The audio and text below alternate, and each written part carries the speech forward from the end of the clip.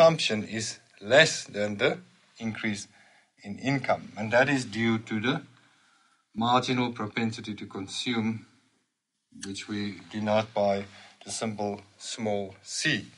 What that marginal propensity to consume says is if income increases with 100 and the marginal propensity to consume is 0.8, which is 80%, then consumption spending will increase, but not by 100, but 80 times 100, that is 80.